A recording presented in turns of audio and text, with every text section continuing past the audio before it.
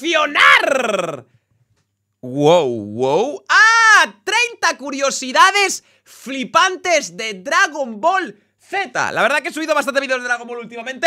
Estoy subiendo también un vídeo diario al Gritos de Fola, así que si te suscribes, la verdad que lo agradecería tremendamente. Estamos ahora ante Dragon Ball, entre Pokémon, estamos que lo petamos con este canal, me cago en la cona. Gracias y gracias a todos. Y bueno, J-Gulen subió hace 10 días, o 9 días, un vídeo de 30 curiosidades flipantes de Dragon Ball Z. El vídeo dura 1 hora y 9 minutos, lo cual es 69 minutos. Me gusta la duración del vídeo, hay que decirlo todo. Me lo voy a tragar entero, amigos. Qué mal ha sonado eso también, joder, me cago en la cona. Coged palomitas, amigos, y disfruten de lo que viene siendo estas 30 curiosidades flipantes de Dragon Ball Z, que es las que, encima es que es la serie que yo he visto de Dragon Ball. Yo he visto Dragon Ball Z, Dragon Ball GT. Sabéis que no he visto ni el Dragon Ball original ni el Super, pero bueno, a lo mejor hay momento para verlo en algún momento. Venga, vamos para allá. A Akira Toriyama y a mi madre por no dejarme ver Dragon Ball. Grande. Grande, de 3 años, el día 12 de mayo a las 10 de la mañana. Creo que nos vamos a partir el culo con este vídeo, O sea, creo que nos vamos a partir el culo con este vídeo. J-Gulen subirá un nuevo vídeo. 3 ricos doritos después. ¿Cuándo va a sacar J-Gulen el vídeo? Mañana lo subirá. Está a punto de llegar a 2 millones de suscriptores, J-Gulen, Finalmente, Goku ha llegado. Buena intro, ¿no? Me da una Play 2 chipeada, por favor. Desde el albor de los tiempos, españoles y latinoamericanos han luchado unos contra otros por saber cuál era el mejor doblaje de Dragon Ball. ¿Y cuál es el mejor doblaje de Dragon Ball? ¡El japonés! ¿Cuál va a ser, cabrón? ¿Cuál? Shaman Salva, muchas gracias por ese primer mes. Nivel 1, grande. Uy. Pero lo que no sabían es que existía el doblaje malasio de Vegeta. ¿Cómo? Kakaroto is mine. Nobody touches him. Not even you. Oye, es God. Es muy God, la verdad. ¿Qué quieres que te diga? Dragon Ball es esa serie que no has dejado de ver desde niño, desde Literal. que tienes memoria, por la que te pasabas tardes enteras intentando ser un Super Saiyan en tu casa, por la que devorabas las bolsas de patatas fritas para ver la chapita de Goku que te tocaba, la culpable de que te pasases tardes O los tazos de Pokémon enteras viciando al Tenkaichi 3 con tu mejor Grande amigo, Shaman Salva. que así es como se deberían ver las peleas en Dragon Ball a nuestro ojo humano. Incluso ni es verdad. Antes de empezar el vídeo y de que vengáis a pelearos como simios a defender vuestro honor, he visto la serie tanto en castellano como en latino. Y los dos son excelentes doblajes, pero el Ay, lo típico, ¿no? español, aunque contaba con grandes profesionales y voces, La importancia que tiene un actor de doblaje. A mí me encanta Joder, vaya voz, tío. No le pega la voz a los actores de doblaje, no le pega la voz. Literal. doblar a Samuel L. Jackson. Christina Ricci, Natalie Portman. He doblado Pero qué voces, tío. a Paul Newman. He Ese tío se fuma 5 paquetes de tabaco todos los días para tener esa voz. A mí no me jodas. doblado sobre entre 2.500 y 3.000 películas. Dios, ese es Gandalf y Dumbledore, creo. traducido del doblaje francés en lugar de la versión original. Fue traducido como el culo. Es verdad. Eso quiere decir que no estabas inscrito en el registro de criminales. ¿El registro de criminales?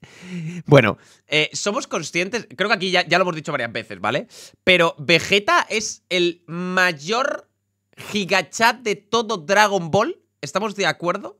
O sea, todas las frases de Vegeta son basadas. O sea, son basadas, literalmente, es la hostia. La liaron parda. 10 veces Onda Vital. Le lanzaremos una bola Genki. ¿Una bola Genki? ¿Qué es eso? Fue así como Sí, es tremendo, tío. Es que es tremendo. nacieron no calvo las porque no saludas. maravillosas cagadas de Dragon Ball en español. Ahí está esa maldita bola de fuego que Goku ha creado para Bola de eliminarme. fuego. Es francamente bonita, pero dudo que tenga. Así que por favor, no peleen. Francamente bonita, tío. Buenas tardes, Polita. Grande, Simón. Más cola lo de cola lobe. Solo entendí que tu papá te abandonó. Y que este video es puro cine. Sí, es Ricardo Bruce, la voz de Broly. ¡Ojo! Le puse esa voz. Y tú, insecto repugnante, si estás viendo esto, suscríbete ya al canal de J. ¡Qué grande! ¡Qué grande! Yo ya estoy suscrito para que pronto lleguemos a los 2 millones. Y Suscríbanse a ese canal. Dadle a like, sí. Ay, me encanta mi pelo.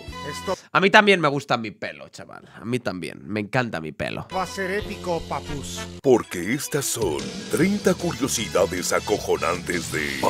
¡Flipantes! Flipantes, no acojonantes. Antes flipantes. de Dragon Ball Z. Antes de que Vegeta le hiciese el delicioso a Bulma. Antes de las maravillosas cagadas de Dragon Ball al castellano. ¡Luz infinita! Es que es tremendo, tío. Es que es tremendo, tío. ¡No! ¡No! Toda historia tiene un comienzo. ¿Padre Ball? Y la nuestra empieza con un niño llamado Akira Toriyama, al que le encantaba dibujar incluso antes de ir a la escuela primaria. Su principal obsesión era dibujar coches y furros. ¡Argentina! ¿Qué? Algo que notamos especialmente en los inicios de Dragon Ball. ¿Qué cojones? Bulma conduce toda clase de vehículos con un alto grado de detalle. De hecho, me atrevería a decir que Akira Toriyama es el mejor dibujante japonés en tema de caracterizar los vehículos. Yo creo. Para mí, ¿eh? Conducía un Renault 5 Turbo de los 80. Es la y hay polla. una mayor presencia de furros. A Toriyama le molaban las motos, las maquetas de vehículos o tanques para poder dibujar mejor cada una de las partes de cualquier vehículo. Esto no solo se ve en Dragon Ball, sino en otras obras. Y en Chrono Trigger también. Y bueno, y en la última obra que ha salido, que es la de Vinland, no me acuerdo cómo se llama, pero es el videojuego este que es un poco mierda, pero hay un montón de vehículos. Como Sandland, por ejemplo. Hay un montón de tanques y Vinland, vehículos con muchísimo nivel de detalle a nivel mecánico. Tan solo mirad el nivel de detalle del rastreador por dentro cuando... ¡Qué guapo, eh! Lo está arreglando Bulma. Pero la película que enamoró a Toriyama de pequeño y que lo hizo amar la animación por primera vez fue 101 Dálmatas de Disney. ¿En serio? Me esperaba cualquier otra menos esa, ¿eh? Os lo prometo, ¿eh? Os lo puto prometo. Me esperaba cualquier cosa menos esa. Creo que de niños todos hemos tenido una peli que hemos visto 1000 veces hasta quemar la cinta de vídeo. ¿Cuál es vuestra peli? ¿Cuál es vuestra peli la que la habéis quemado hasta decir basta? La mía, Toy Story 2. Toy Story 2. Creo que es la peli que más he visto en mi vida. Este tío tiene Twitch para mí. Toy Story 2, diría. Cars 2. Toy Story 2. Sí, es que creo que es esa. O hasta el punto de hartar a nuestros padres. ¿Y que te ha marcado de por vida o te ha influenciado indirectamente hasta el día de hoy? En mi caso fueron muchísimas. Y en el de Toriyama, la primera fue 101 Dálmatas. En el 61. Bueno, Akira Toriyama, ¿qué edad tenía cuando murió? 50 y pocos, ¿no? Tenía, o 60, o como mucho. Ver a aquellos pequeños cachorros animados le hizo pensar, ¡ey! ¿Y si me vuelvo furro? Literalmente. ¡Los furros! No, pensó, ¿cómo molaría poder dibujar perritos? También le flipaban Tom y Jerry, pero fue en una casa de una amiga de la infancia. A tu casa, gorda. Cuyo hermano mayor tenía un montón de cómics y mangas, cuando Toriyama se enamoró del manga como medio de expresión. Aunque lo cierto es que Toriyama reconoció que no había leído muchos mangas a lo largo de su vida. Soy el más perrón aquí. ¿Qué? No era un gran lector o un otaku. Lo que le gustaba era dibujar y dibujar. Y este siempre dibujaba. Vamos, que se la pelaba, que no le gustaba el anime hasta que... O sea, no le gustaba el manga hasta que empezó él a dibujarlo. Y ya. Mientras veía la tele. ¿Quién cojones hace eso? Esa es su principal influencia. El cine. El mangaka al que más menciona es Osamu Tezuka. La obra que más leyó, Astro Boy. Si nos fijamos, los diseños del pelo de Astro Boy, puntiagudos, la Es verdad, Astro Boy recuerda un poco a Dragon Ball, es verdad. cabeza, las orejas, se asemejan mucho a los primeros diseños verdad, tío. y estilo de Dragon Ball. Especialmente hay similitudes entre el diseño de Goku niño y Astro Boy. Total, El pelo de Goku siempre ha tenido 7 puntas por cada una de las 7 bolas de dragón. Mira el tamaño Onda, eso no tiene ni idea. Y vamos solo por una curiosidad, ¿eh? ¿Qué cojones? de esas bolas. Hay mangas como Express Galaxy 999. Y es que se nota un huevo la evolución y diferencia de estilo del Dragon Ball primigenio, mucho más caricaturesco, simple, cómico, con los cuerpos mamadísimos, los polígonos y músculos innombrables que ni existen en el cuello del Dragon Ball más tardío. Creo que tanto el Dragon Ball original como el Z tienen su particular encanto y estilos únicos. ¿Ambos? Los dos están de puta madre, la verdad. Queremos ambos. Pero antes de crear Padre Ball, Toriyama solo era un estudiante adolescente que amaba las películas de artes marciales chinas de los 70, especialmente Operación Dragón de Bruce Lee. Quien lo supere dominará el mundo. Y el mono borracho. ¿Quién ha sido más famoso, Bruce Lee o Jackie Chan? Yo creo que Jackie Chan, ¿eh? Por lo menos a nivel occidental. En el ojo del tigre, de Jackie Chan. De la del mono borracho llegó a decir que de no ser por esa peli nunca habría creado Dragon Ball, pues era una de sus Jackie favoritas. Chan, ¿no? La presentación del 21º torneo de artes marciales del capítulo 23 es un homenaje clavado a la intro del logo de Golden Harvest, la mayor productora de las películas de artes marciales de Hong Kong que Toriyama tanto veía y que dio a conocer al mundo a Jackie Chan o Bruce Lee. Si es que, de hecho, Bruce Lee sale en un episodio de Dragon Ball. ¿Estás hablando en serio? Le parte la cara a Goku. Y llevan unos toma por culo Bruce Lee. Guantes parecidos a los de Operación Dragón al comienzo. Cuando el maestro Roshi se emborracha en el torneo, ¡Vamos todos a la fiesta, niños! es todo un tributo al estilo del mono borracho de la peli de Jackie Chan. ¡Vamos a bailar! Porque Toriyama ¡Qué guapo! conoció a Jackie Chan en persona. ¡Qué para guapo! Él siempre fue la encarnación de Goku en la vida real. Es más, el mayor miedo de Jackie Chan son las inyecciones y las agujas. You're scared of a needle. Yeah, I don't know why. Y el de Goku también. ¡No! ¡No quiero! ¡Odio las inyecciones! ¡Suéltame, Krillin! Tráiganle una falda a la niña. Pero tío, a mí nunca me dan grima las inyecciones ni que me saquen sangre ni nada. Pero siempre que veo un corte, aunque no me dé asco, en mi cuerpo pasa una especie de escalofrío. Sin más.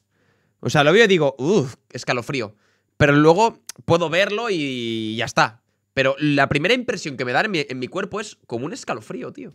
No sé por qué. No sé por qué. De verdad.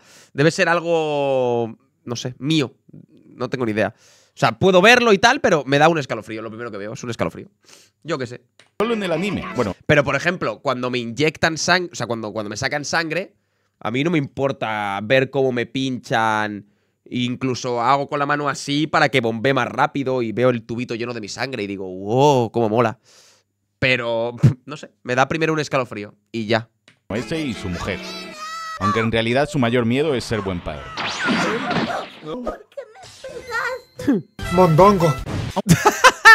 Hijo de puta, hijo de puta, tío. No me enganchaba a un loque desde 2020 Mondongo. y ahora estoy esperando a las 4 religiosamente. ¡Grande, Quintero! Por esos 31 pedazos de meses. Oye, habéis perdido el tren del high, ni me he dado cuenta de que estaba. Aunque el maestro Roshi como personaje se basa en su maestro en la peli del mono borracho, solo que en vez de estar obsesionado con el alcohol, le obsesionan las mujeres. Hasta el duro entrenamiento de Roshi se inspira en los entrenamientos imposibles de las pelis de artes marciales.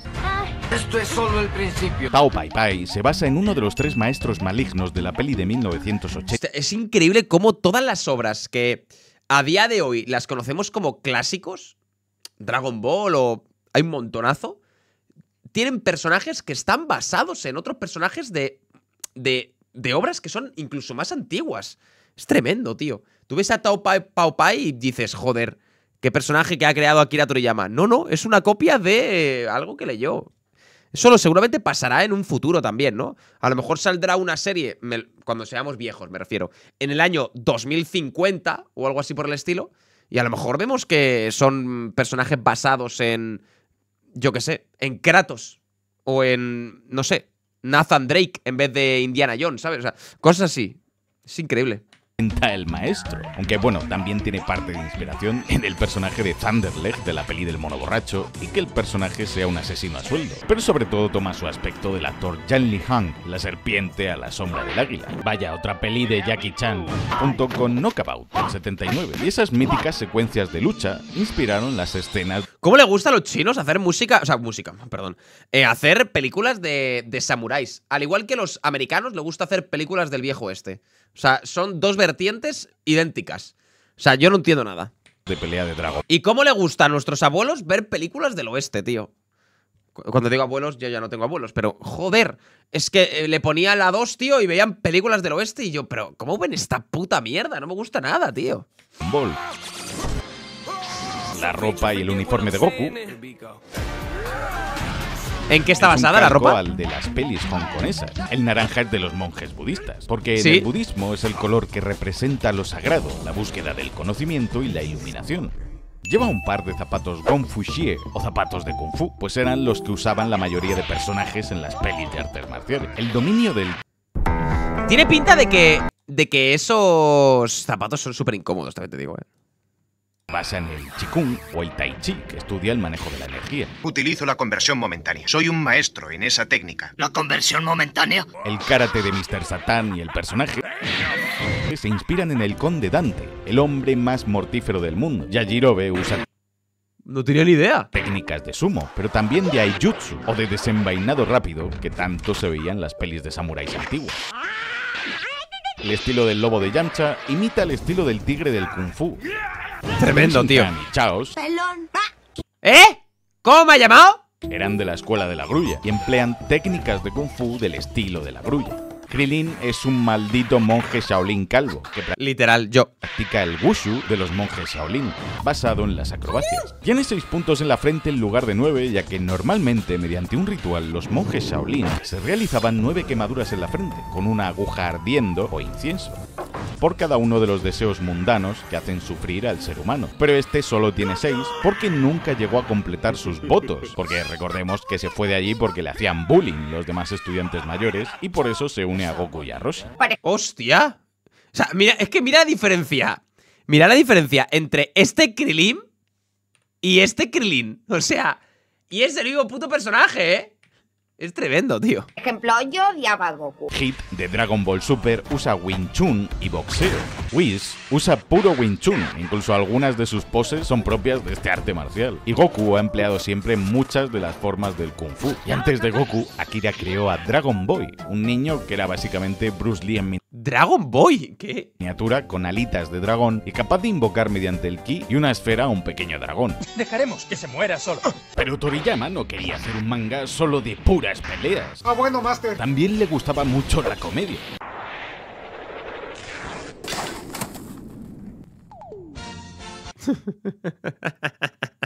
Qué gilipollas, tío.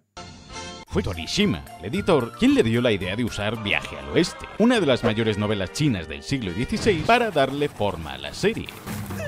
Goku es Sun Wukong, el rey mono, que nació de una piedra mágica caída del cielo, y Goku de una nave Saiyan redonda que llega a la Tierra desde el espacio. ¡Es igual! Ambos tienen cola de mono, y esta es la mayor debilidad de ambos. Llevan un bastón que se puede alargar y fueron entrenados también por un ermitaño llamado Subuti. Los dos se pueden transformar en mono gigante. Toman unas semillas que les conceden longevidad y los curan. Wukong luchó contra el ejército del cielo y Goku contra el del Red Ribbon, el solo. Pueden montar en una Es que es lo mismo, es literalmente lo mismo. nube. Pueden viajar largas distancias en segundos. Ambos han ido al infierno varias veces y allí se comen los Qué bueno enseñi que estás o haciendo. melocotones de la inmortalidad. Goku lucha contra el príncipe Vegeta y Wukong contra el príncipe Neza. Cuando Goku se transforma en Super Saiyan, su pelo se vuelve rubio. Te amo, mi vida. Es el color del pelo de Wukong. Bulma es el monje Tang Shan Tang, que libera al rey mono de su cautiverio y lo conduce a la búsqueda de los pergaminos de Buda, en este caso, las esferas del dragón. Las demás esferas están perdidas en el mundo. Oolong es Zubai Jie, un comandante del cielo condenado a esa forma por tratar de hacerle el delicioso a la luna, de ahí su ¿Cómo? obsesión con los panties y las mujeres en la serie. Este trataba de reunir un harem completo de mujeres. Yamcha es increíble, tío, el tío. Toriyama está muy salido, ¿eh? Toriyama está muy salido. Sagujin, literalmente un dios que fue expulsado del cielo y condenado a ser un demonio de arena. De ahí que encuentren a Yamcha en el desierto y que este se acabe uniendo a ellos. Es como un burro, ¿no? Y el padre de Milk es el rey toro demonio que vive en las montañas de fuego. Y Wukong consigue un abanico capaz de cambiar el tiempo, igual que el abanico Bansho que obtiene Goku. Y que en ciertos juegos hemos visto como una espada. Erlang Dark Souls, ¿no? O en Elden Ring. No, creo que es Dark Souls. Xian es Tenshin Han, sobrino del emperador de Jade, gran luchador y que tiene un tercer ojo en su frente. Kid Buu, uno de los villanos más poderosos del anime, que es un niño rosa que casi mata a todos los guerreros Z. ¡Krillin, cuidado! ¡Alejaos! En los mitos es el peor enemigo de Wukong, el chico rojo, que ¿Qué? casi consigue matarlo. Si hasta el señor Popo en el episodio 130 coge un pelo de Goku para crear un clon. Y es que una de las habilidades de Wukong era coger pelos suyos y convertirlos en copias de sí mismo para controlar. Madre mía, tío. Qué cringe da ese Wukong, ¿eh? A Wukong, tras su cautiverio, se le puso una diadema dorada que le causaba terribles sufrimientos y se enfadaba, tal y como sucedía con Broly en la película. Y el malvado emperador de Jade podría ser perfectamente Pilaf, que siempre va de verde. Goku alcanza el Super Saiyan Dios, o bien se convierte en el guardián de las esferas. Buah, tío. Nunca superaré este capítulo de Dragon Ball GT. Nunca. GT. Es la espalda de Shenlong. Y al final de Viaje al Oeste, Wukong se convierte en un Buda que alcanza es cine, la ese episodio es y cine. la iluminación también. Aunque lo de las 7 bolas de dragón se basa en las 8 del mito de Hakenden y los perros guardianes. Por eso Toriyama puso 7 para que no fuese el mismo número. También en el Dragon Ball original hay una notable falta de violencia. A ver, había violencia, obviamente, pero era más inocente. Sobre todo en el primer arco de Pila, teniendo en cuenta que luego se harían cosas como esta en la serie. Y luego Goku. Vegeta solo sale en Z, ¿verdad? No, Vegeta no sale en el Dragon Ball anterior, ¿no? En el antiguo. ¿O sí? No lo sé, ¿eh? Cada vez se vuelve más basado. Cada día más basado. Y simplemente quiere medir su fuerza con rivales más fuertes. No estoy diciendo que Dragon Ball sea mejor que Z ni viceversa. Me crié viendo ambas series y ambas me encantan. Simplemente Fake fan de manual. La serie evolucionó y se no sale en el Dragon Ball original, distintas. Vegeta. Y en todas ellas siempre se nos ofreció el máximo exponente de aquello que Toriyama quería expresar o narrar en aquel momento. Dragon Ball original era así por su filosofía y la doctrina budista de Viaje al Oeste. Por ejemplo, cuando se encuentran a la tortuga, Goku decide ayudarla como acto de compasión, sin importarle que la búsqueda de las esferas deba esperar. Señor Tortuga, ¿le gustaría que yo lo llevara al mar? ¿En serio harías eso? ¿Qué dices? Mientras que Bulma es más egoísta. Joder. No podemos perder tiempo, debemos dejarlo, no podemos llevarlo a su casa. No es tan pura de corazón. La cantidad de referencias de los Simpsons Polita, es 17 increíble. meses contigo, eres un grande. Y Es- tú como rabas. ¿Que cómo rabo qué? Jorgito!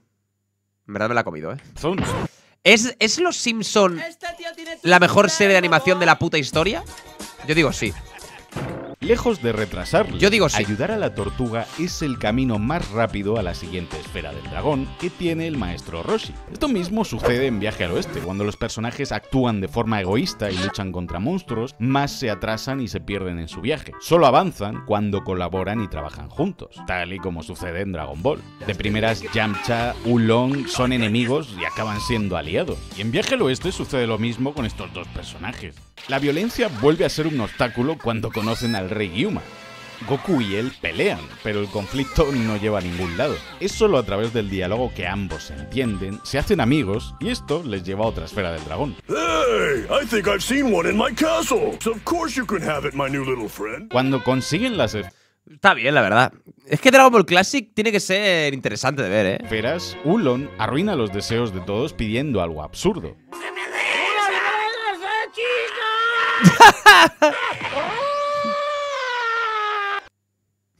¡Unas bragas de chica! Ay, qué tío, de verdad. Yo alucino, macho.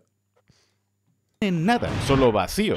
Al igual que Wukong y sus amigos encuentran que los pergaminos de Buda están vacíos y no hay ninguna enseñanza. Pero los personajes alcanzan igualmente la iluminación a través de ese vacío. Bulma quería un novio y Yamcha curar su miedo a las mujeres. Y ambos encuentran su deseo cumplido, el uno en el otro. Oolong pasa ¿Bulma y Yamcha fueron novios? de querer secuestrar mujeres inocentes a pensar en la felicidad de los demás en lugar de la suya propia. Oh, well, I guess I'll go. You guys need me. Que Goku rescate a una tortuga en los primeros capítulos. Pero luego Bulma se casa con alguien, ¿no? ¿Con quién se casa Bulma? Con Vegeta, ¿no? ¿O me fumo un porro?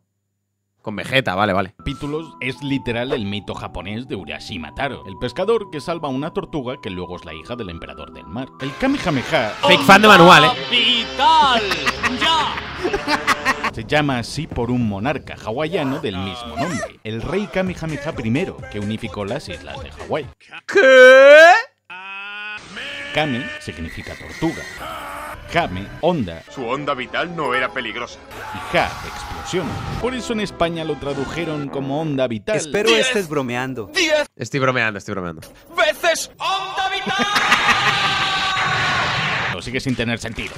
El conejo antropomorfo acaba en la luna, pues es un guiño al cuento del folclore japonés del conejo en la luna. El atuendo del lunch en el capítulo 17 es el de Ripley en la peli de Alien. Que el huevo de Piccolo lo encuentren una pareja de ancianos sin hijos es lo de Rómulo y Remo, ¿no? ¿Esto? Es una referencia al cuento de Momotaro. ¡Ah! Lo mismo, vale. Niño nacido de un melocotón, solo que luego no incendia su casa, obviamente.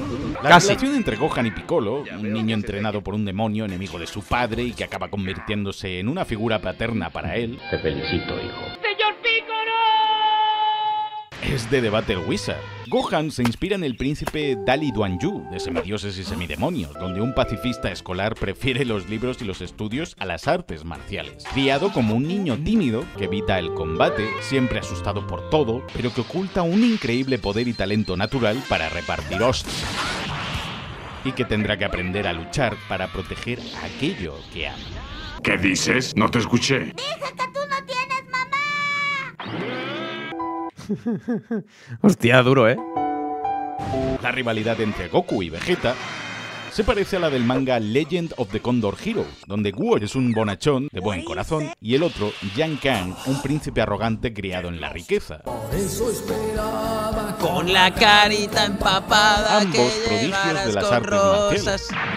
Uno se casa con la hija de un rey bárbaro contra su voluntad y el otro acaba amando a una mujer que finge odiar. Aunque me encuentres muy atractiva. ¡Qué mujer tan vulgar! La secuela ya, claro. de este manga inspiró la relación de Videl con Gohan, una pareja que se acaba enamorando por... Videl es la hija de Satán. O ya me fumo un porro, o sea, a ver, sí, ¿no? Videl, hija de Satán, y se casa con Son Wanda, con Gohan. Y Goku se casa con Chichi. ¿De dónde sale Chichi, tíos? ¿Chichi es alguien? ¿Hija de alguien o algo?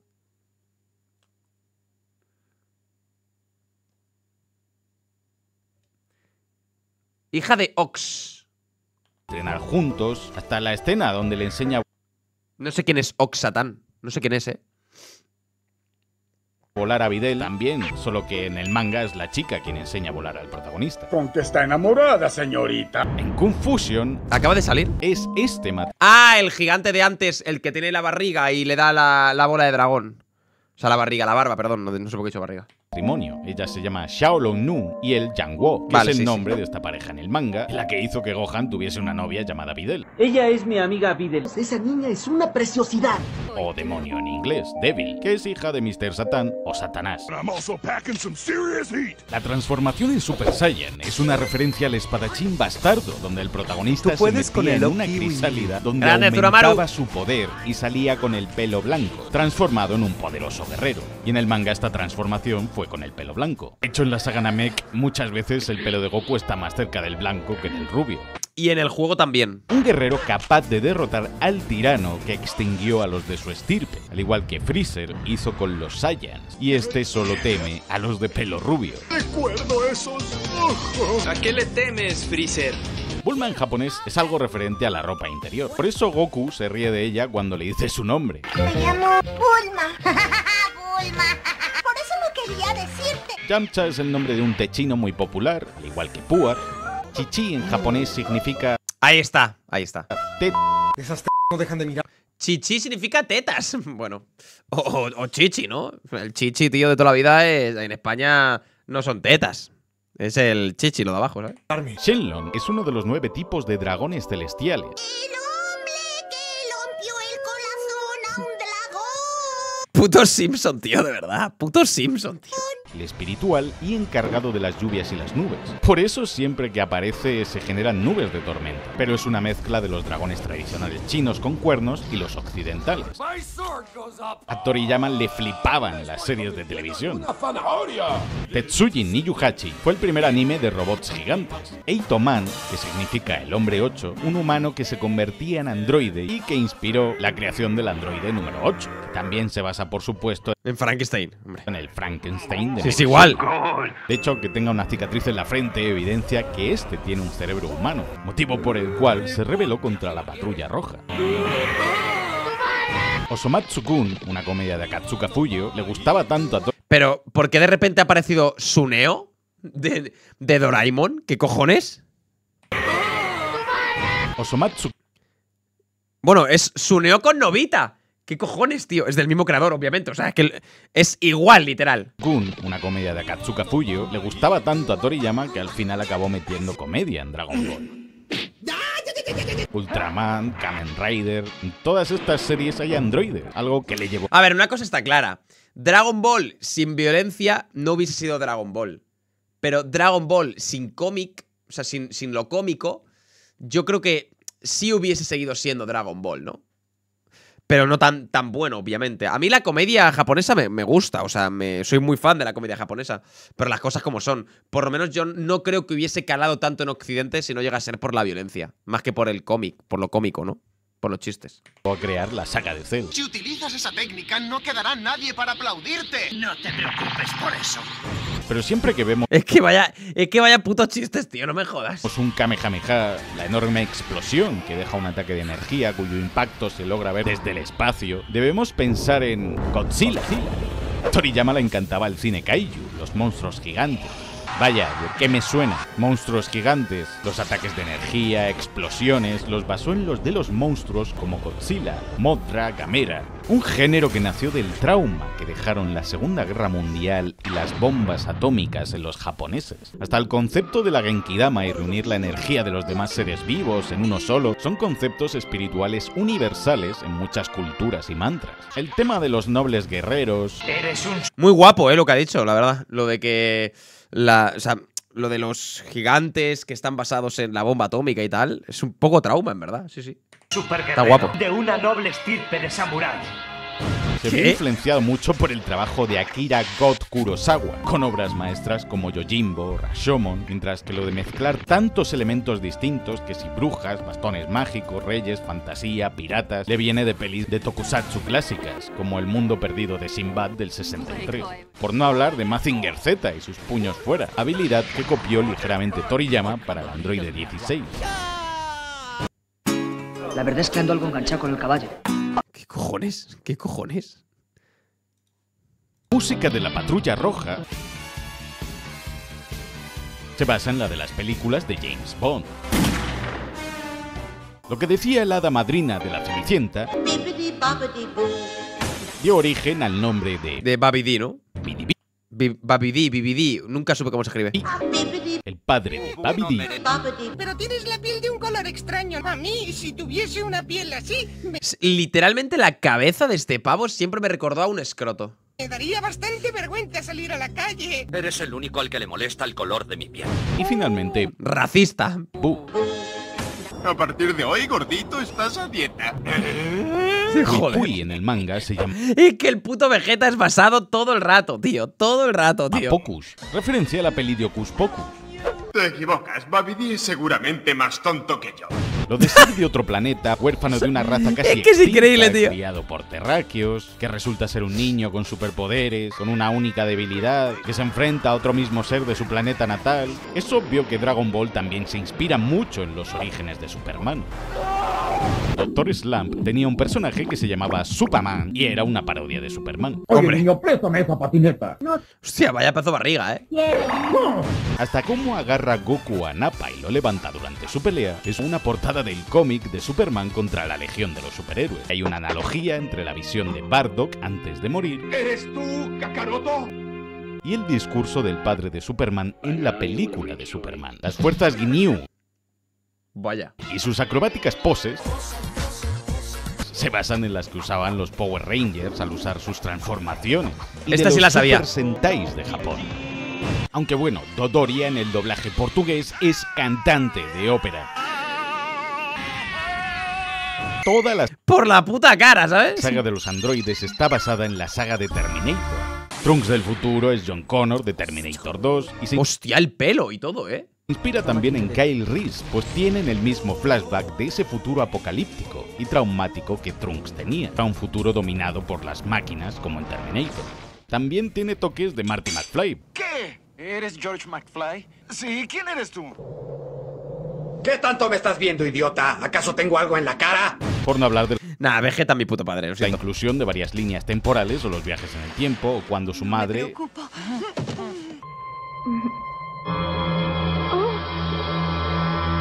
¿Cómo? El androide 16 también bebe de Terminator. Incluso al final de la 2, Terminator empatiza con el niño. Al igual que la relación que comparten Gohan y el androide. Aquí a Gohan ya se le cruza el cable y por esta escena luego mata a Cell. Para mí, ¿eh? Aunque el verdadero Terminator es el sargento Metallic del Red Ribbon. La Patrulla Roja era una representación de la amenaza soviética en los 80 durante la Guerra Fría. Nos atacan comunistas nazis. Cell o Majin Buu tienen capacidades regenerativas y momentos en los que pierden partes de su cuerpo similares a las del T-1000. Los Saibaman de la saga de los Saiyans se inspiran en las criaturas alienígenas de la película de Regreso a la Tierra del 55. En el minuto 16 del capítulo 22 de Dragon Ball Z aparece una especie de helicóptero con este número de serie, que es el de la nave de Star Trek. LOL. El aspecto de los monos gigantes y su transformación se basa en la de los hombres lobo del cine de terror y el aspecto de King Kong. Y los luchadores de baba son monstruos del cine clásico, como la momia, el hombre invisible, Drácula y uno llamado Devilman, en homenaje al personaje del mismo nombre de Konagai. La muerte del padre de Broly, Paragus, es muy similar a la muerte de Kaori en la peli de Akira. La tercera forma de Freezer está inspirada en la apariencia del xenomorfo. Sí, literal. Aunque primero lo estuvo el pirata robot que custodiaba una de las esferas del dragón. Y este tiene un 2 en sus pantorrillas, pues el primer robot pirata salió en las aventuras de Dragon Boy custodiando un puente. Cooler se basa en Predator. El aspecto de Bulma, de camino a Namek en la nave, es el mismo que el de Ripley también. La habitación del tiempo es una referencia al vacío blanco de la peli THX 1138. ¿Cómo le fue metiendo cosas occidentales, eh? ¿Os habéis dado cuenta? O sea, todo Dragon Ball original son cosas japonesas y Dragon Ball Z tiene un montón de cosas occidentales. Es tremendo, ¿eh? Es lo mismo que sucede si alguien se adentra en las profundidades de la habitación del tiempo. Que Freezer pueda volar en una pequeña cápsula al comienzo es un guiño al barón Harkonnen de Dune. Bueno, eso que es un guiño, quiero decir, sería al revés, ¿no? Que sus dos sobrinos, Ravan y Fit Ravan, si lo de Dune vino después. Bueno, no sé cuándo se escribió Dune, la verdad. Pero no sé. Son un paralelismo con Dodoria y Zarbon, que siempre estaban a su lado. E incluso que el cabello rojo de Vegeta en su primera... Dune es muy antiguo. Claro, a ver, el libro puede ser más antiguo que Dragon Ball. Habría que mirarlo, ¿eh? No sé cómo de antiguo es Dune. Aparición era un guiño a este, pero en realidad fue porque los de Toei aún no sabían de qué color iba a ser el pelo del príncipe de los Saiyajin. Mucho más antiguo Dune. Sí. La batalla de Stalingrado ha comenzado. Sí, sé que hay una peli antigua de Dune que es una puta mierda, comparado con la primera parte y la segunda que hay ahora, pero yo qué sé. ¿Sabéis de qué era muy fan Toriyama? Del 84, vale. Pan queda atrapada en un vertedero de chatarra tal y como quedaban Luke, Leia, Han Solo y Chewbacca en el vertedero de la Estrella de la Muerte en el episodio 4. La cabeza de R2-D2 es literal el laboratorio del Dr. Mashirito del Dr. Slump. Joder, que es más verdad. tarde inspiraría el diseño del edificio de Capsule Corp. Esta es mi casa. En una viñeta del manga, en el cuarto de Bulma, aparece una lanzadera T4A Lambda y al lado un mini R2-D2. Y la nave roja es como el X-34 de Luke. En la peli del 96, la persecución por el bosque es un homenaje a la de los Speeders en El Retorno del Jedi. La Torre de Karin es clavadita a la ciudad de las nubes del planeta Bespin en el Imperio Contraataca. La diversidad de razas de Star Wars, similar a la variedad de razas y personajes que hay en Dragon Ball desde sus inicios. La apariencia de Chi-Chi cuando aparece por primera vez se basa en la de la princesa Leia cuando es esclava de Java, cuando Goku se enfrenta al Red. Bueno, a ver, muy parecida tampoco era, ¿eh? Ribbon en la nieve, su uniforme es un guiño al de Luke en la batalla de Hoth. El tanque de curación y los equipos médicos de Freezer se inspiran en los medios médicos y el tanque de Bacta de Star Wars en el que meten a Luke. El monstruo Rancor es una referencia a Jakon de la saga de Buu. Dejadme, voy a programar una bomba y veremos si... Big Fortune, es mi puto padre, tío. el mayordomo de Java, pudo inspirar el diseño de Buu tras absorber a Gohan. Hasta los rastreadores de las fuerzas de Freezer son igualitos a los implantes cibernéticos de Lobot, el ayudante de Lando Calrissian. La Bueno, se parece idéntico. fortaleza voladora de Pilaf es la estrella de la muerte, la batalla aérea que tiene lugar al final de la primera peli con los rebeldes volando la estrella. Hay similitudes entre el Ki y la fuerza de los Jedi. Hasta Pamput, en el episodio 92, empuña una maldita espada láser. Cuando el general Rildo petrificó a Trunks en Dragon Ball GT, es lo mismo que cuando congelaron a Han Solo en Carbonita. Hasta las casas del poblado de Nam se parecen a las de Tatooine, y algunas ciudades desde lejos parecen planos de otras ciudades de Star Wars. El capullo en el que está sellado Majin Buu es como el capullo, literal, de la película de Space Children. El traje de Goku en el espacio es como el traje de astronauta en Odisea en el espacio, o la nave de la corporación Cápsula, similar a la que se usa en esta peli. Y el logo de la corporación es clavadito al de la OCP de Robocop.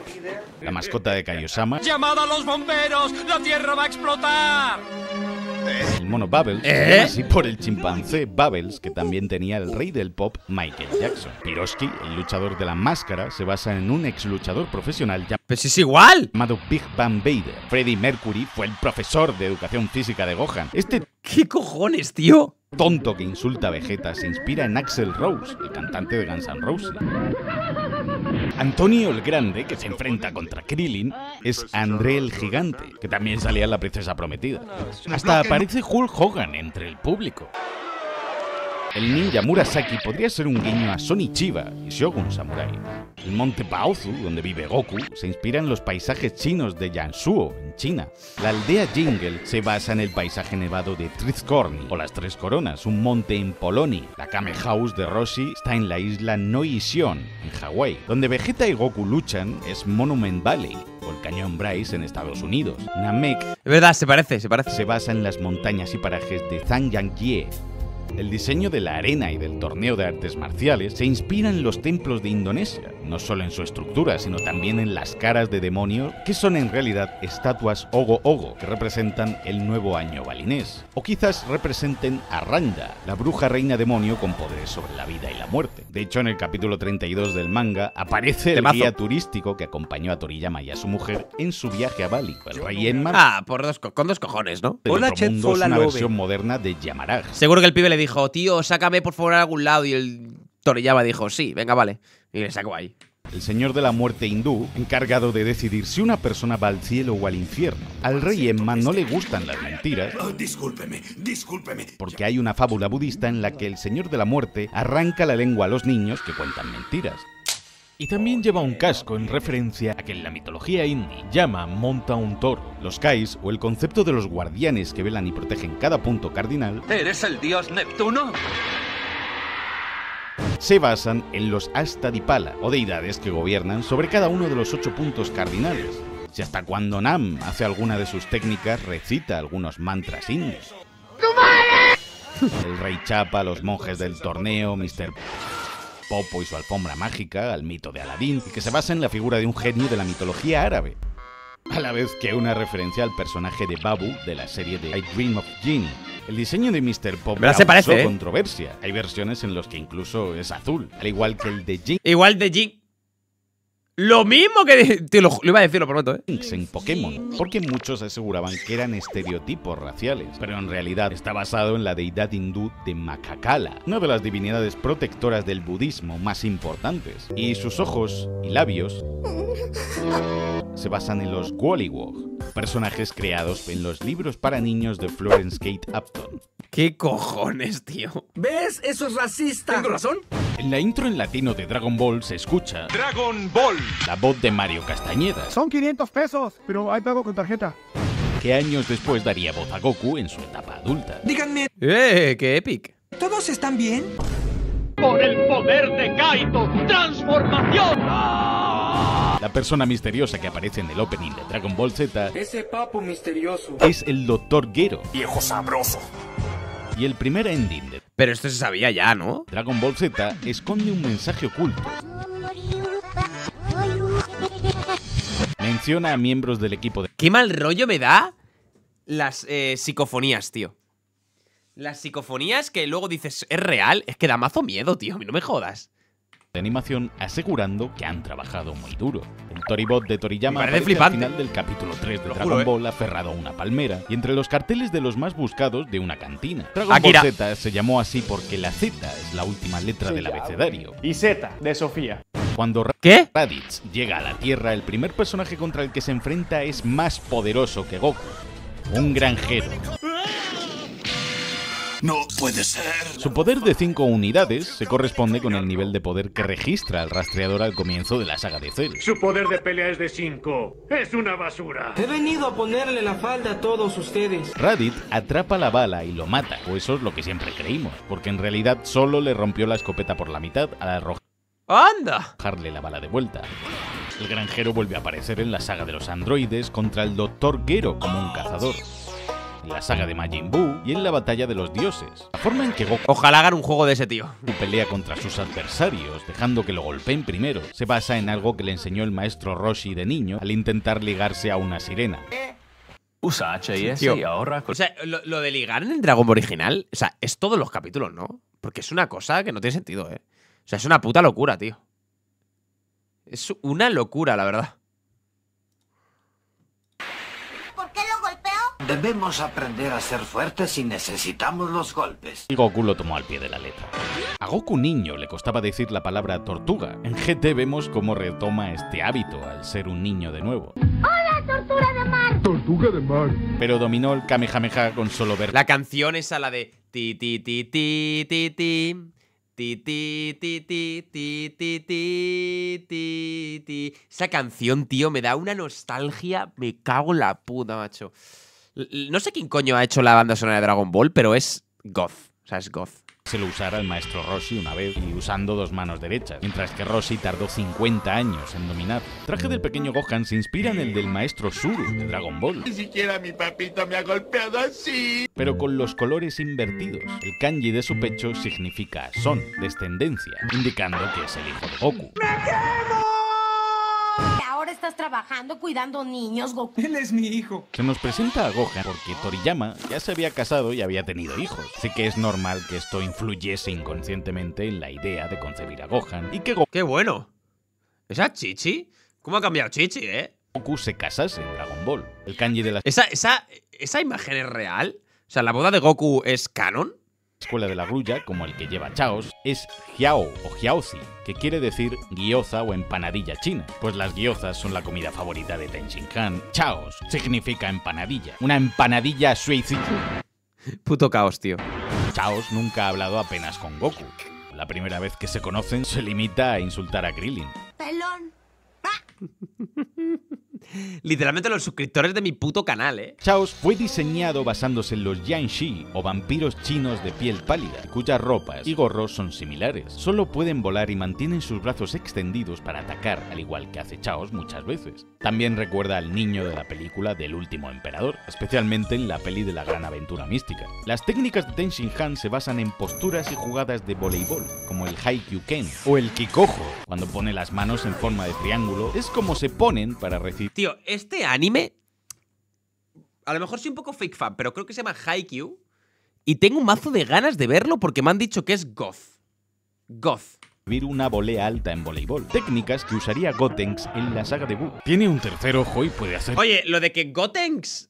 ¿Cuánto tardó Toriyama, o el idioma español, en llamar a Gotenks Gotenks? Porque creo que al principio se llamaba Gotrunks. O sea, primero era Gotrunks y luego lo cambiaron a Gotenks. Pero al principio era Gotrunks. Te lo prometo, Era Gotrunks y luego fue Gotenks. No. Al principio Goten se llamaba Gotrunks. Seguro, 100%. Que le crezcan otros dos brazos, porque es un híbrido entre humano y la raza alienígena de los tríclopes, o gente de tres ojos. En el budismo, aquellos que alcanzan la iluminación reciben un tercer ojo. El kanji de la espalda de Goku es Kaio, o Rey Mundo, que utilizan todos los Kaio. El kanji del kimono de Goku en Namek es Go, y significa sabiduría o iluminación, especialmente después de su viaje en la nave. El kanji de Gohan del futuro es Han, o arroz hervido, que está relacionado con lo que se come después de entrenar. Y un guiño a que este Gohan sí que entrenó físicamente muy duro. El kanji de Piccolo, Kaimao o Ma, significa maligno o espíritu maligno. Por eso Gohan lleva este mismo kanji luego, porque Piccolo le dice en el manga que lo convertirá en un pequeño demonio. El entrenamiento de Piccolo con Gohan fue mucho más duro que el que luego haría con Pan, ya que el Piccolo que entrenó al pequeño... ¿Qué cojones es eso, tío? ¿Eso último? Fue mucho más duro que el que luego... ¿Esto es una peli o algo? Haría con... ¿Esto qué coño es? ¿Una peli o...? ¿Esto qué es? Ah, la última peli. Vale, vale. Pan. ¿Esa es Pan de pequeña? O sea, Pan sí es canon, pero en Dragon Ball GT no. O sea, Panon... Panon. ¿Qué coño digo? He mezclado canon y Pan. ¿Pan sale en Super? He mezclado Pan y canon y me ha salido Panon. Soy gilipollas, tío. Sale en Super, pero ¿sale como mayor o qué edad tiene Pan en Super? En Z ya estaba, sí, lo sé. Pero no estaba tan mayor como en GT, creo. Es un bebé. Es un bebé. Yo creo que Pan va a ser importante en la historia de Dragon Ball en general. Bueno, no sé. Yo no sé si van a continuar Dragon Ball, ¿no? Pero bueno. Yo creo que Pan va a ser como muy importante, yo creo. Yo creo que Pan en algún momento será Super Saiyan. Entendido, jajaja. Que el Piccolo que entrenó al pequeño aún no había cambiado por completo. Insolente. Grande Fola. Kami-sama significa adiós. El de Yamcha, Raku o agilidad. Y el de Dragon Ball Super representa la paciencia. La última peli es Lunch canon era también. un O sea, tiene 6 años personaje oficial, ¿no? Pero que desapareció por completo en Dragon Ball Z porque Toriyama se olvidó de ella. Es que tengo la molesta sensación de que olvidé algo. No, si lo olvidaste tal vez no era tan importante. Sí, es cierto. Aunque la volvimos a ver en la saga de Buu dando su energía a Goku.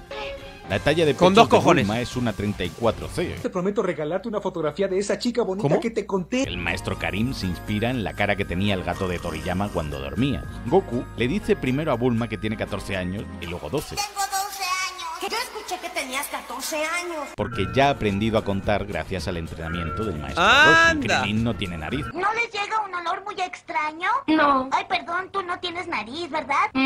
Pero puede respirar a través de su piel. Piccolo formaba parte de la tribu mágica. Los ojos de Krillin son como los de Yajirobe. ¿Puedo quitarme esta camisa tan pesada? Haz lo que quieras, gordo. Pues fue creado como compañero de Goku tras la muerte de Krillin. Espero que se recupere pronto. Pero si está muerto. ¡Qué desgracia! El tono de llamada del móvil de Krillin.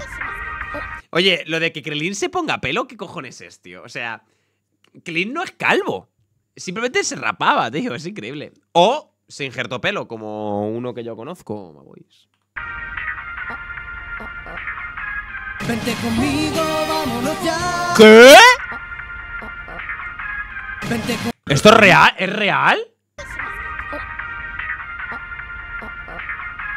Vente conmigo, vámonos ¿Qué ya. cojones? Es el primer tema de apertura de One Piece. ¡Qué bueno, loco! Krillin comparte el mismo actor de voz que Luffy. ¡Hostia! ¡Hostia! Que Krillin es Luffy en japonés. El delfín que ayudó Tremendo. a Goku y a Chi-Chi a encontrar al maestro Roshi es el mismo que aparece en el arco del abanico. Aun estando muerto a Goku se le ve agotado en el camino de la serpiente. Y este enorme y serpenteante camino es así de largo porque es una referencia a la muralla china. Goku solo ha matado a 2 villanos en la serie. Yakon y a Kid Buu.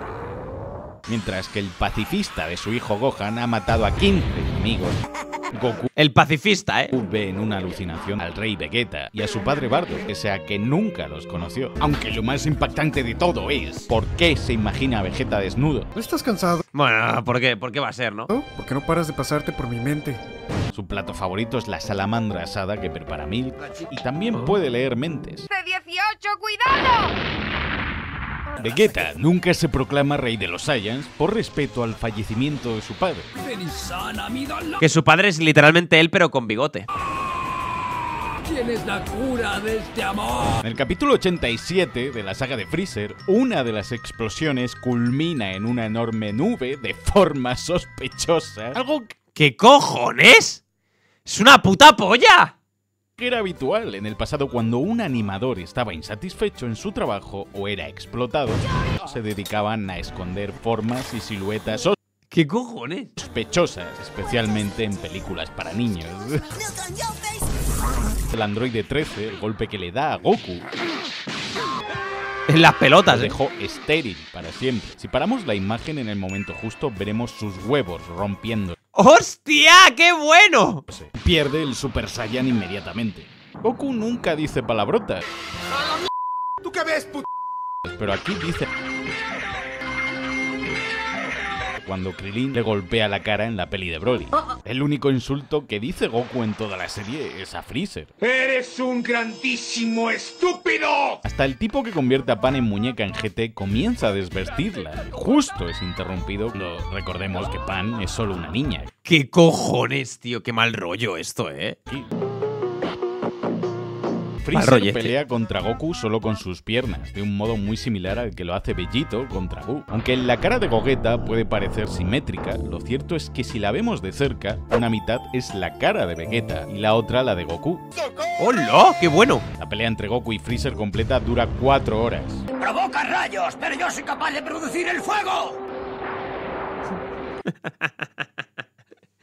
Es literalmente Pikachu, tío, con el puto Charmander.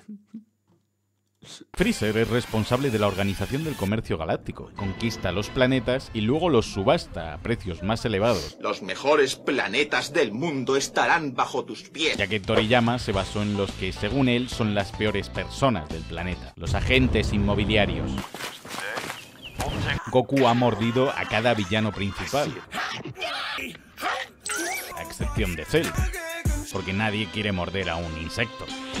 Y se cree que Goku enfermó del corazón por morderle la cola a Freezer, un extraterrestre. ¿Viste a esa Es mentira, ¿eh? hormiga? No, ¿cuál hormiga?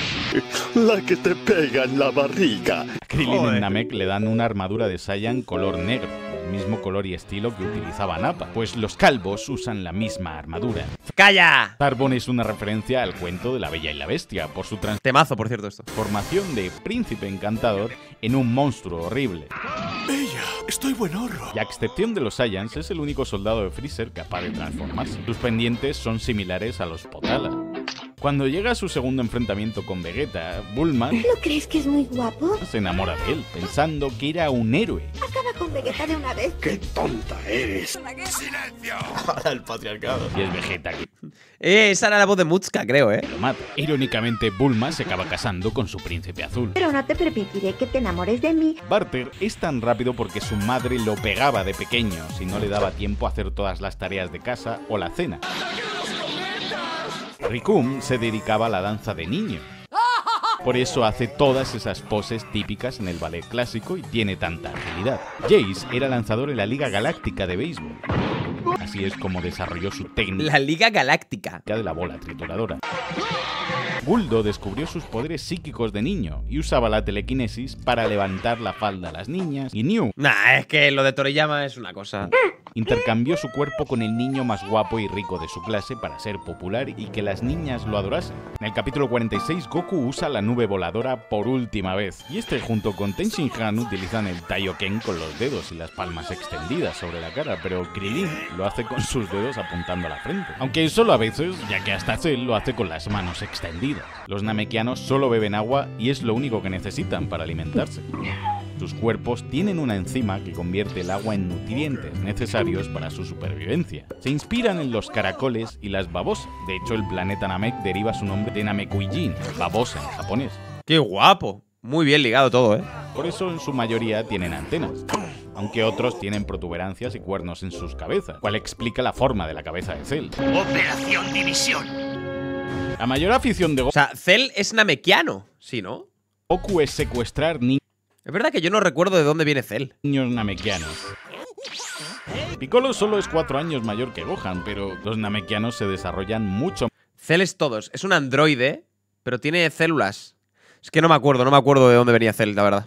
Más rápido que los humanos. Son Wanda, el hijo de Piccolo y Tenshin. El caracol que Gohan encuentra sobre la esfera del dragón es una miniatura de la raza que los atacaba en el falso Namek, y el traje que emplea Bulma para luchar contra el cangrejo gigante es similar al que usaba Pilaf para luchar contra Goku. En el escondite de Bulma aparece una pequeña Diana de Yamcha con muchos dardos en su cara. Es la misma técnica que Tenshin al Le rompió el corazón Yamcha a Bulma, no me lo creo. absorber sus células, ha robado sus pensamientos. Freezer pega a Nail con su brazo derecho, así que no lo derrota usando solo el brazo izquierdo, como fanfarroneaba. Voy a pelear únicamente con mi mano izquierda. La vieja confiable de Goku de tratar de cortar a Freezer con su propia técnica es lo mismo que trató de hacer con Piccolo.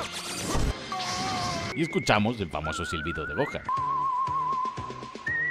En el capítulo 136, la tortuga de mar defiende a Maron de unos tíos que quieren ligársela y llevársela en barco. Móntate en mi motora. El poder de Me falta en la el puta capítulo polla, 136, la tortuga de mar defiende a Maron de unos tíos que quieren ligársela y llevársela en barco. Móntate en mi motora. El poder de pelea de la tortuga es de 0,001.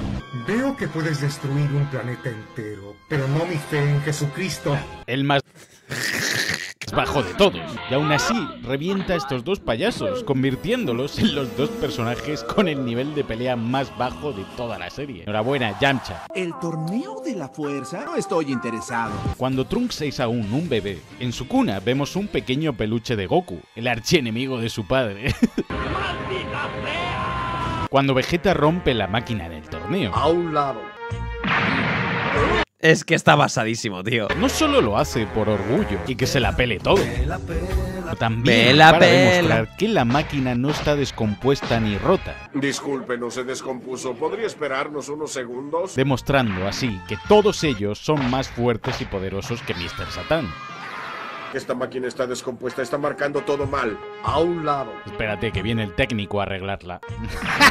Los gestos que Es que es la polla, tío. hace Trunks para lanzar este ataque de ki son en realidad mudra, o gestos del budismo e hinduismo, donde se realizan movimientos con las manos para canalizar el flujo de energía a través de ellas y de todo el cuerpo. Aunque yo creo que lo hace porque es demasiado fachero. Hasta sé exactamente el color de falda que vas a llevar. El Rey Cole sostiene la espada de Trunks, y esta se vuelve gigante. Algo que me encanta del Trunks del futuro es que cuando regresa a matar a los androides, no es como su padre, un fanfarrón orgulloso, es un verdugo. Hola, Joel. Hola, a ver, más, ¿qué tal? No pierde ni un solo segundo. Dice que los va a matar y los mata. Acaba con ellos y punto. Cuando Goku discute con Chi-Chi sobre si llevar a Gohan o no a entrenar, este lleva un ¿Pero Goku? traje parecido al que usaba de niño al entrenar con Roshi y Krillin. Cuando Milk ve a Gohan transformado en Super Saiyan, llora. No es solo porque su hijo haya ignorado los estudios o porque se parezca tanto a su padre, es porque cree que Goku y Gohan se han teñido el pelo de rubio. ¿Pero qué le pasó a tu cabello? ¿Por qué lo traes de ese color? Ya que en Japón en aquellos años los delincuentes solían teñirse el pelo de rubio. ¡Anda! Por eso llama a Gohan. ¡Se ha convertido en un rebelde sin causa! Porque no es un Super Saiyajin. Es un super delincuente. Y de igual modo que no llora porque Goten la pegue, sino por tener el pelo de este color como Gohan. El llanto de Chi-Chi es igual que el de Serena de Sailor Moon, ya que es la misma actriz de doblaje. ¡Anda! Dragon Ball en sus inicios se caracterizaba por ser un anime de furros. Con cada saga que pasaba, cada vez había menos personajes de este estilo. En el juego de Kakarot hay un par de furros que explican que la animorfalina era una droga que convertía a los humanos en animales. La furro fantasía definitiva, pero que al final dejó de usarse con el tiempo y los humanos regresaron a su estado normal. Todos menos el Rey Furro. El capítulo en el que Goku y Piccolo se sacan el carnet de conducir se basa en una portada del manga 255. De hecho, Gohan dibuja una caricatura de esto mismo en su cuaderno. Hay civiles que llevan camisetas con la palabra Bird, en referencia a Bird Studio, la empresa de animación de Toriyama. El padre de Bulma le trae un juguetito nuevo a Trunks, que se parece a la máquina del tiempo que usará en el futuro. La enfermedad del corazón de Goku avanzó mucho más rápido a causa de usar el Super Saiyan durante su pelea contra los androides. Si se usa esta transformación cuando estás enfermo, tu metabolismo aumenta, haciendo que los síntomas se empeoren y acelerando el avance de la enfermedad. El desgaste de la transformación también disminuye las defensas y te deja más exhausto. Por eso, pese a estar en esta fase, Goku no pudo derrotar a los androides. Pero no contrajo la enfermedad por morderle a Freezer la cola. La contrajo Pues eso es lo que todo el mundo piensa, ¿eh? en el espacio y ya está. ¡Adelante! Goku sueña con los androides 17 y 18, aunque no los había visto antes nunca. El modelo humano del androide 19 es Kim Jong. El modelo es el de una muñeca japonesa. Es una muñeca Ichimatsu Gosho. Las muñecas Gosho tienen la apariencia de un bebé con la piel muy blanca, y hay que parezca que tiene una cara de porcelana. El Dr. Gero basó el aspecto del androide 19 en una muñeca que este conservó como trofeo de guerra tras conquistar una base enemiga. Uno de los conductores de la camioneta que asaltan los androides se asemeja a Shen, el hombre que poseía Kamisama en el torneo de artes marciales. Los androides 19 y 20 no le molaron mucho como villanos al editor de Toriyama, así que tuvo que crear a C18 y C17, pero tampoco les gustó. Por eso creó a Cell, pero resultó ser demasiado insectoide y feo para la editorial. Y por eso le cambiaron, ¿no? Así que Toriyama creó una segunda forma. ¡Ya basta, Freezer! Pero también les pareció que tenía cara de imbécil. Y así obligaron a Toriyama a crear la forma perfecta de Cell. Ya basta.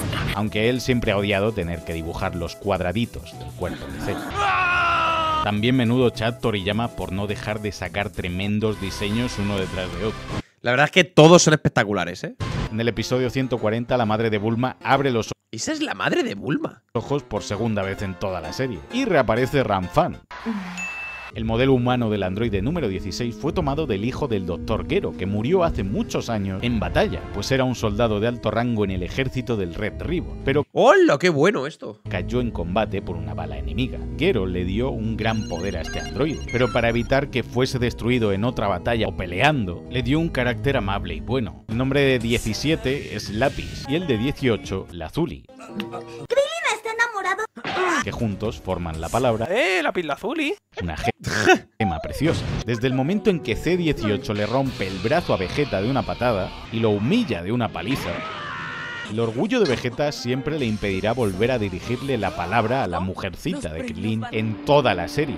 No creas que se me ha olvidado que tú nos mataste. Basura. Ten Shin Han siempre guarda rencor a ¡basura! Vegeta. Incluso se marcha de los guerreros Z una vez Vegeta es aceptado como pana en el grupo. Se niega a llevar los trajes Guaguátate de Saiyajin mazo. cuando Bulma se los ofrece. ¿Qué no van a ponérselos? Jamás me pondré los atuendos de Vegeta, ni aunque estuviera muerto. Y este no ofrece su energía para la Genkidama en la saga de Buu, porque al primero que escucha es a Vegeta. ¡Ayudadnos! ¡Socorro! No es hasta que escucha la voz de Goku que no decide ayudar. ¡Utiliza mis energías para derrotar a Majin Buu! Cuando se encuentra con Piccolo, Cell absorbe a un humano, pero lo hace de forma lenta y agónica para intimidar a Piccolo con su poder, porque la realidad es que Cell puede absorber a cualquier persona en menos de un segundo. En el capítulo 147, Goku besa a Chi-Chi por primera vez. Aunque en Super se recalca que nunca la había besado. ¿Pegaste tus labios Pero ¿cómo que no?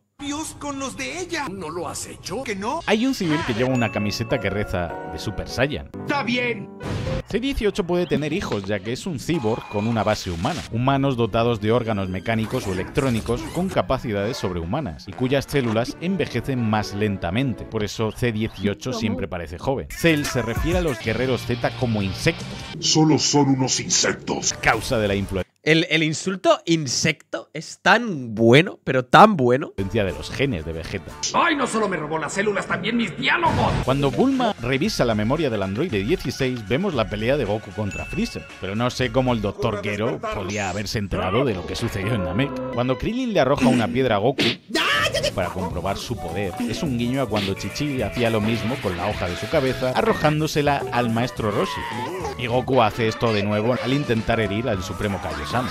Gohan cortando madera con las manos es un homenaje a su padre de niño cortando madera de la misma forma en el primer capítulo. La primera transformación de Gohan en Super Saiyan fue directamente en Super Saiyan 2, aunque no la pudo mantener apenas y termina perdiendo el conocimiento. Aparece Goten subido encima de Gohan con el mismo trajecito que este usaba de niño en la saga Saiyan. Los Saiyans pueden sentir aprecio, amor o cariño, pero van muy ligado al respeto y los niveles de poder de sus allegados. Pensé que solo era vulgar, pero también es agresiva. Vegeta abraza a Trunks como gesto de cariño y despedida. Cuídate mucho, hijo. Y le da un golpe suave, mientras que a Goten le pega un p en la barriga. Es que es un cabrón. Es que es un basado, tío. No hay más que hablar. Decía a Trunks que su madre y él no le importaban. Que no lo hay hace más. enfadar a posta. Y al ver que este se transforma en Super Saiyan para seguirle, Vegeta no puede evitar sonreír de orgullo. Este muchacho me llena de orgullo. A Vegeta sí le importa Trunks, pues este se enfureció cuando Cell lo mata. Y claro que le importa Bulma. Como Vegeta deja claro que Gohan le importa muchísimo. Tu cuerpo pierde condición. Será mejor que te pongas a entrenar. Sí. Vegeta se dio cuenta del potencial de Gohan desde que era un niño. Lo respeta como guerrero al verlo combatir en Namek. Nosotros tres somos los últimos Saiyajin. Respeto. Bueno, menudo respeto. Del torneo de Cell, Vegeta es el primero en darse cuenta de que Gohan ha superado a Kakaroto. ¡Es un enano impertinente! Le regaña por no haber acabado con Dabra antes. Se le ha olvidado por completo cómo pelear. Eres muy flexible con la gente. Gohan podría haberlo destrozado fácilmente, porque Dabra y Cell tenían prácticamente el mismo nivel de poder, y Gohan estaba en Super Saiyajin 2. Tiene los mismos poderes que cuando era un chiquillo malcriado. Pero que encima deje marchar a su rival... ¡Oh, me desespera! Es la gota que colma el vaso para Vegeta. Ve cómo quedaron Piccolo y Krillin.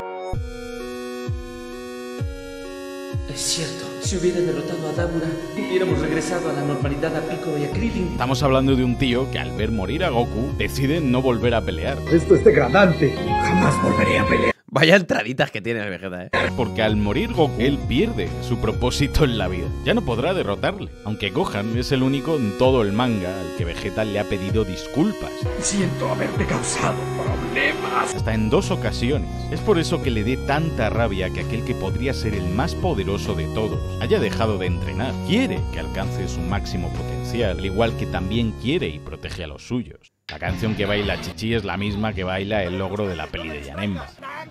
La casa de Majin Buu parece muy bonita y mona, él hace su vida ahí, bañándose, durmiendo, pero su casa está hecha con restos humanos y animales. Buu exterminó la población entera de un pueblecito y a todos sus animales para convertirlos en arcilla o masa. Hostia, mal rollete esto. La más sabrosa, Con la que formó mediante telequinesis la que sería su casa. Así que la bañera, donde come, donde se sienta, las paredes, el... Todos son humanos, tío, o animales. Suelo, todo está formado con partes de personas y animales. Y Buu Gordo curando a un niño ciego... ¡Por fin puedo ver! Es un paralelismo con el milagro que obró Jesucristo de curar a un ciego de nacimiento en la piscina de Siloé. Si la tengo desde que nací. Eres fuerte, pero Cristo lo es más. Al igual que cuando cura a un perro es visto como un milagro. Cuando Buu pelea por un poco de Hola, dinero... te la es sacaste en el episodio de hoy. ¡Grande, Alexander! un mítico guiño a cuando Goku le partía la cara a Bruce Lee por dinero, y ambos acaban regalando el dinero que gana. Aparece Goten con un atuendo igualito al que llevó su padre de niño en el capítulo 69. El capítulo 202 no se emitió en Estados Unidos, porque en ese capítulo aparecía un edificio en llamas... Hostia, las Torres Gemelas. Muy similar a una de las Torres Gemelas. Y habían pasado apenas 8 días desde el atentado del 11S. Oh, joder, qué coincidencia, también te digo, Goku y Vegeta se pelean justo 200 capítulos después de su primer encuentro. ¡Qué alegría verte! Vegeta deja a Goku inconsciente de un modo muy parecido al que Gohan del futuro dejaba inconsciente a Trunks. Y ambos mueren después de hacer esto. En el adelanto del episodio 195 de Japón, Goku se transformaba en Super Saiyan para combatir contra los Power Rangers de Hacendado, pero esto nunca llegó a suceder en el episodio, ya que Goku ocultó su transformación de Super Saiyan hasta luchar contra Pai Kuhan, por lo que tuvieron que editar el aspecto de los ojos y el ¡Hola! ¡Hola! pelo de Goku en este episodio, haciendo como una especie de pre-Super Saiyan raro o el Super Saiyan falso de la peli de Lord Slug. El nombre... ¿Qué cojones? de la hija de Krillin es Marron, un juego de palabras con el de su padre, Krillin, que significa castaño, pero no es el mismo nombre que el de Maron. Aunque la niña que conocimos en la saga de Buu no tenía nariz, con los años acabó desarrollando una parecida a la de su madre. En el capítulo 205 reaparecieron personajes de Dragon Ball míticos. El búho con gorra de la saga de Pilaf, los ladrones que intentaron engañar a Goku, el granjero que se enfrentó a Raditz, el general Red y el general Black, aunque Black mató a Red en Dragon Ball, así que no sé. Cuando Milk recuerda su boda con Goku, este recuerdo se basa en la portada 171 del manga. C18 Qué bueno. pega a la máquina del torneo y ¡pum! 774 puntos de fuerza. Mismo año en el que tiene lugar la saga de Buu. Entre el público del torneo se puede ver a Toribot. Krillin le toca bastante las pelotas a Gohan con pullitas sobre Videl. Es una chica muy bonita. Es una chica muy bonita. Para vengarse por todas aquellas veces que Gohan insinuó de niño que a Krillin le molaba número 18. La transformación en Super Saiyan 3 es la más larga de toda la serie. Esta secuencia dura hasta 4 minutos de puro Goku gritando sin parar. Vemos hasta las gotas de sudor del sobreesfuerzo que tiene que realizar para llegar a esta fase. Se acumula tanto ki y energía en el cuerpo que esta hace que el pelo crezca, aunque el pelo de los Saiyajin de pura raza nunca cambia. Ya lo sabemos por Vegeta y Goku, que siempre tienen el mismo pelo. Goku sí tiene cejas durante esta transformación, no es que las pierda o se quede calvo. Pedí una Play 2 chipeada, no tu opinión. Es solo que en esta fase desarrolla músculos tan densos en la frente que cubren por completo las cejas. ¡Anda! Es como cuando estás cagando, te acaba creciendo el pelo y te salen músculos en las cejas del sobreesfuerzo. Goku en Super Saiyan 3 es capaz de derrotar a Buu Gordo, pero no lo hace porque otro villano aparecería en su lugar. Yo soy un ser que ya no existe en este mundo. No es mi obligación pelear con él, porque aunque yo elimine a Buu, aparecerá otro enemigo mucho más poderoso. Uf, eso sí es desarrollo de personaje. Le enseña al Super Saiyajin 3 a Goten y Trunks, pero este tiene cejas cuando está transformado, cuando ¡anda! no debería tenerlas. La patada entre Super Buu Goten y Gohan se le olvidó a Toriyama.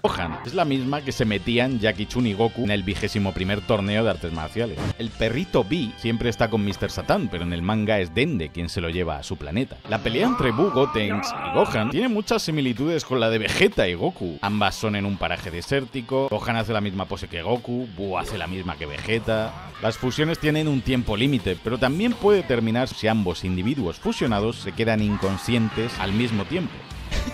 ¿Qué hace Babidi apoyando a Kid Buu al final? En el otro mundo vemos a los alienígenas de la película de Broly. Un alien que parece de la raza de Barters, de las fuerzas Ginyu. Un Kanasha, una raza que extinguió el padre de Goku en la peli de Bardock. Vaya, su nivel de pendejo es impresionante. Uno de los alumnos de Kaiosama se inspira en el diseño de Ryu, de Street Fighter. Gohan ataca a Dabra debajo del agua, técnica que imita a la que realizó Goku contra Freezer. La espada Z es una clara referencia a la espada Excalibur del rey Arturo, pues quien la saca sería rey de Inglaterra, mientras que Gohan obtendría un poder y fuerza extraordinarios. Goten al final de la saga de Buu cambió su pelo, ya que no deja de ser un híbrido como Gohan, pero el corte de pelo que se deja es igual que el de su abuela. ¡Saliste como la abuela! El mejor Gohan y Goten creo que es el de Z.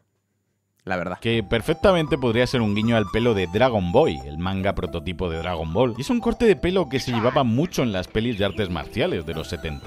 Especialmente Jackie Chan, que solían llevar el pelo más largo. En la biblioteca uno de los libros tiene la palabra Arale en su lomo, mítico personaje de Dr. Slump, y que estaba rota en el Tenkaichi 3. También un libro con la palabra Jump, en referencia a la Shonen Jump. Y Gohan sujeta unos libros de Charles Darwin y su teoría de la evolución. Uno de los deseos tras matar a Majin Buu fue que ningún villano pudiese revivir, pero igualmente tras un tiempo volvieron a aparecer personas malvadas y delincuentes. ¿Y eso por qué? Más bien porque la maldad es algo inevitable. Up fue entrenado por el Rey Chapa, uno de los personajes que vimos en uno de los primeros torneos de Dragon Ball. ¿Pero cuántas referencias tiene este vídeo, Vegeta? ¡Más de 8000! Literal, madre de Dios, una hora de referencias, ¿Qué? ¿8000? El verdadero sueño de Gohan es... Yo solo quiero ser un gran investigador.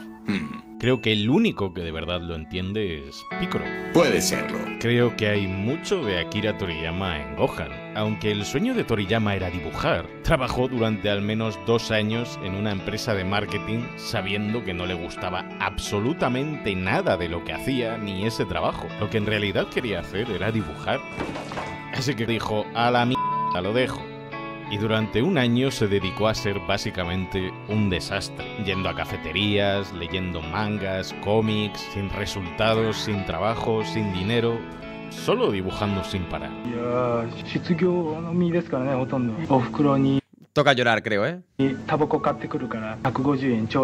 rechazaron continuamente sus mangas e ideas uno tras otro, pero no se rindió hasta que aceptaron uno, conoció a Torishima, el resto es historia. Hasta el final de Dragon Ball Z. Todos recordamos cómo terminó en el anime. Goku decide entrenar a Up, aunque en realidad solo quiere entrenarlo para pelear con él. Pero en el manga fue muy distinto. En él vemos cómo Up adelanta volando a Goku en la nube Quinton, y Goku desde atrás cree estar viéndose a sí mismo de niño, volando en esa misma nube por primera vez. Recuerda lo que sintió cuando estaba a punto de vivir aquella gran aventura llamada Dragon Ball que apenas comenzaba para él. Aquí retrató su legado, un legado que no ha dejado de influenciar no solo ya a los mangas y grandes obras que vinieron después. ¡Perdóname, Bobobo! ¡Adiós, Bobobo! ¡No lo hagas! Sino a muchos otros medios. Es una locura.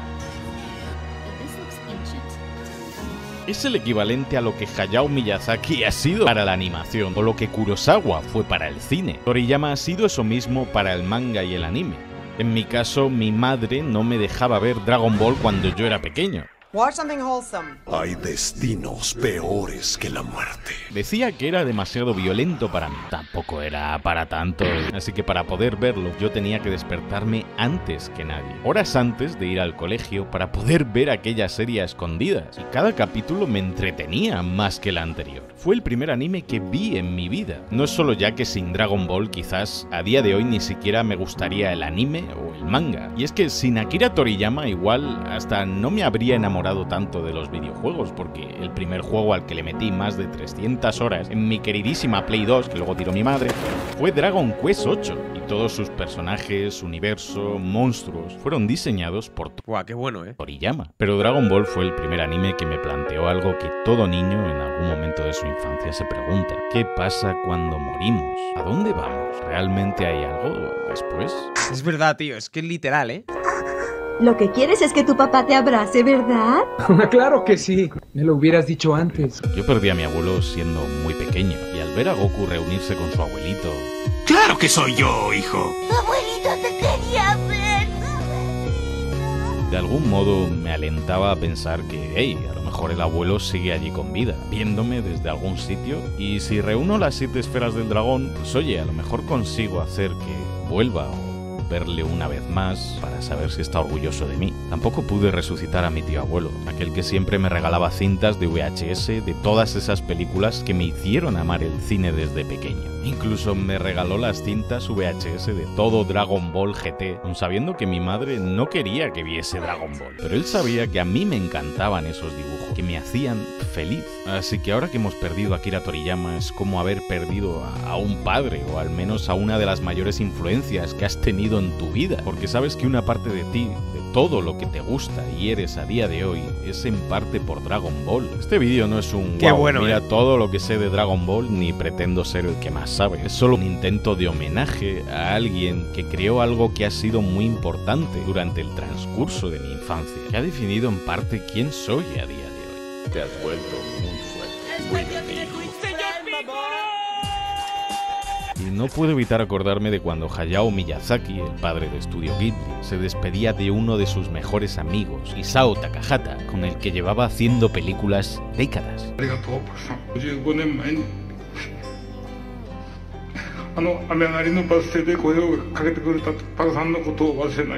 No hay moraleja ni enseñanza al final de este vídeo, solo una profunda tristeza. Hemos quedado huérfanos. Solo tenemos el consuelo de asegurarnos de vivir cada maldito momento como si fuese el último capítulo de Dragon Ball. These are precious times, Krillin. Being together is everything.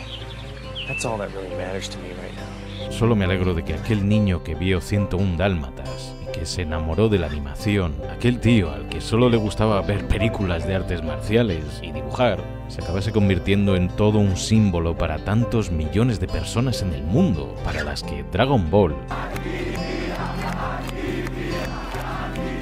o ver un solo momento de esta serie pueda darnos fuerzas para el resto del día. Y también hay un par de personas que quieren saludarte a ti, que estás viendo este vídeo. Hola, soy José Meco, la voz de Broly en Dragon Ball Super Broly en España, y quiero mandaros un saludo y deciros que para mí ser parte de la obra de Toriyama es algo muy especial, porque ha sido algo con lo que he crecido desde que era un niño, y poder ser parte de ella ahora es un orgullo y me hace muy muy feliz. Hola, soy Pablo Domínguez, la actual voz de Son Goku en castellano, y para mí es un auténtico honor salir en este vídeo homenaje al gran Akira Toriyama, el creador de una de las series más increíbles de toda la historia de la animación, ¿no?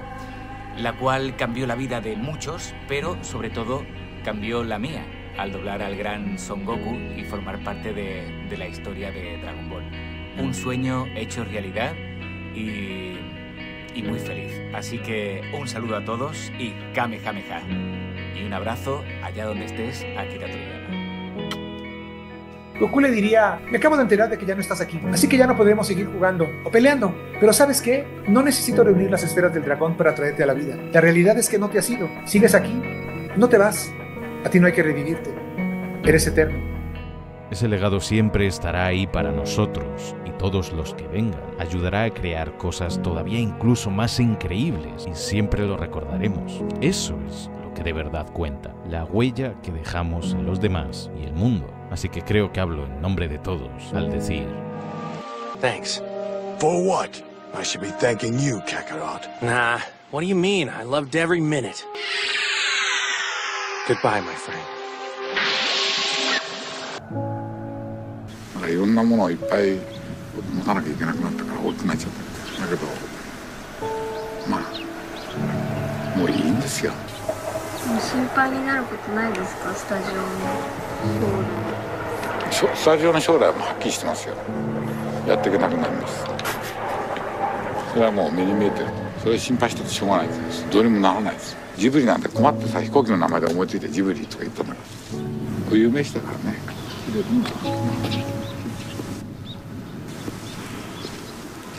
Y gracias, mamá, por no dejarme ver Dragon Ball. No sirvió de nada. Muchísimas gracias a Pablo. Qué videazo, chicos. Qué videazo, tío. Me cago en mi puta madre, macho. Madre de Dios, tío. Joder, loco. José y a Ricardo Bruce por participar en este vídeo. Este es un mensaje para toda la humanidad. Y sobre todo a Anzu por ponerme en contacto Dragon con Ball ellos. es el No sé mejor cómo hemos anime llegado y ya eso sí casi que a me los suda 2 los millones cojones. en tan poco tiempo, así que suscríbete para mandar tu energía, que por fin alcancemos esa meta. Y dale a like si quieres que haga más vídeos sobre otros animes como este, porque soy un otaku de mierda. Buah, tío, demasiado bueno el vídeo, o sea, mis dieces. Vídeo espectacular. Muy bueno, muy bueno.